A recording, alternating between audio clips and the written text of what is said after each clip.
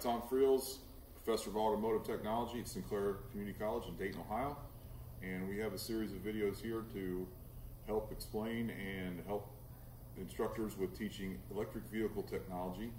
And that has been provided thanks to an NSF grant that we were awarded recently. And if you'd like to know more, take a look at our website at selfdrivesinclair.org.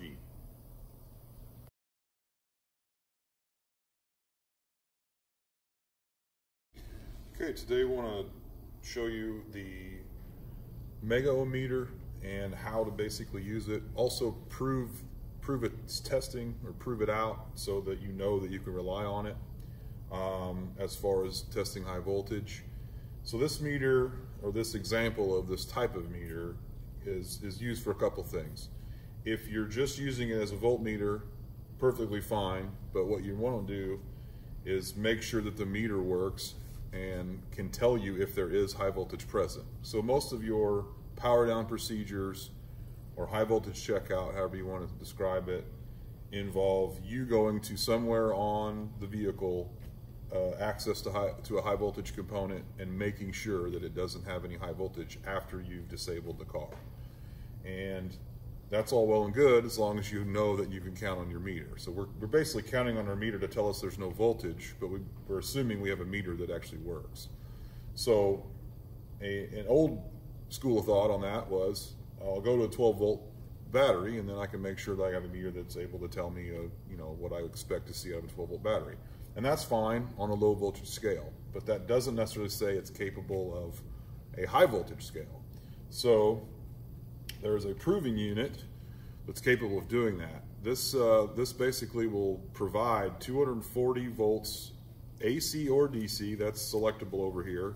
Since I'm usually doing something on a high voltage component that's on the DC side, that's usually all I'm concerned with. So this isn't particularly just used for anything EV. This is obviously something that they're going to use in the electrical industry as well. So basically what you want to do is put your voltmeter on your DC scale. I have my leads in the typical spot. I've got category 3 meter, 1000 volt rating. I've got leads that are category 3, and any of my accessories are category 3, including, I'm going to end up using these here in a minute. The other thing to point out is these are shipped with these small little covers. With my experience in the classroom over the years, these get mistaken for like covers, and then they get basically tossed in the box, and then they kind of fall out of the box, and they just tend to disappear.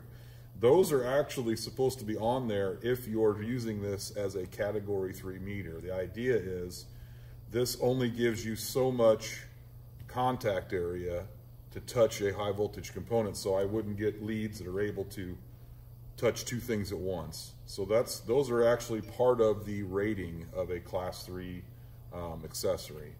There are some other leads that are already completely coated all the way, or they might have a kind of a contraption that'll spin and move out of the way. I have those as well, but I wanted to hook these up, so all I have to do basically when I use my proving unit to show my voltage, which by the way, since this is capable of 240 volts, then I should have my protective gloves on, which I tested earlier off camera. And same with those of the prior video, we've got our 1000 volt rated gloves within the date.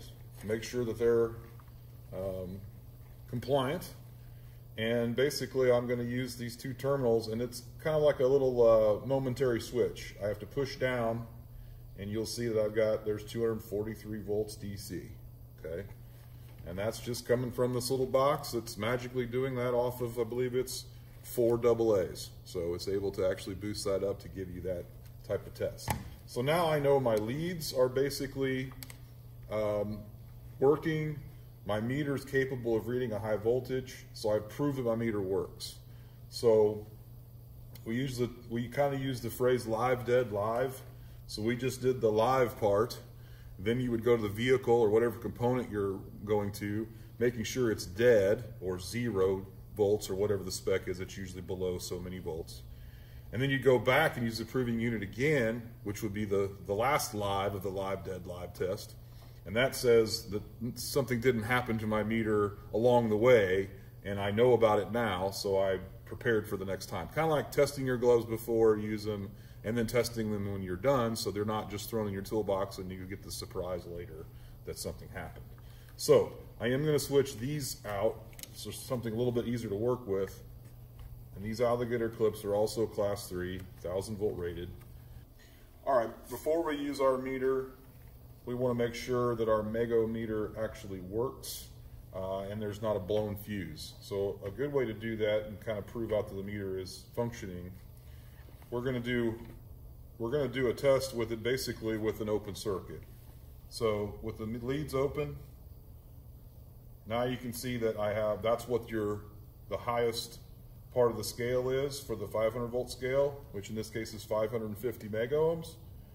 The smaller number that you see on the lower right is basically the voltage that the meter was providing, so 526 volts. Then on the completely flip side, we're going to put our leads together and show what it should show if the leads are shorted together. So I should see the lowest side of the scale, which in this case I do. All right. Now when I go to a component, in this case I've got an MG2 motor from an older Prius, second gen Prius. I'm going from one of the windings to the case, and we're basically going to test this winding's any connection that it would have to ground, which basically tells us what we're actually doing is, it's called an insulation test. You're testing the insulation of that winding. And the reason for that would be, and using a motor as an example, this winding can fatigue over time, lots of miles and things like that. If there's fatigue in that winding, it could be providing a path of high voltage outside to the case. It could provide it to another leg of my 3 phases, whatever the case may be. But that would come up as a fault in the system, as might be called a loss of isolation, or what some manufacturers call a high voltage leak. And the test for that is basically using this meter for such a thing. So we'll run this test. I'm going to hold that button. It shows the high side of my scale, which means this is way on the absolute highest side of the scale for this test, and it shows the voltage provided of 526. All right. Couple things. I like to use the clamps because the clamps I can leave on. One of the things, if you use regular leads, you want to always remember to use the test button, let go of the test before you disconnect from the component you're testing. The reason for that is, one, that might be where if you don't have gloves on, you get to feel that 500 volts, which I wouldn't recommend. The other thing is any other type of component could have some capacitance to it. If I put 500 volts of it into that and it has capacitance, and I don't let the meter discharge itself, discharge what it just charged up, then that could be sitting there waiting for the next person to touch it, and it will actually be charged up.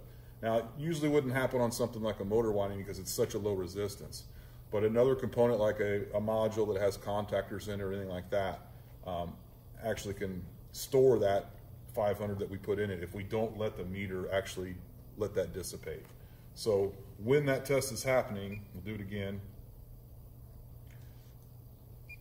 Since I have basically no path with that high resistance, that number didn't come, that number basically just went away. That's an indication that there is now no longer any voltage sitting here, so I'm okay to disconnect and it's not going to be a danger to anybody else.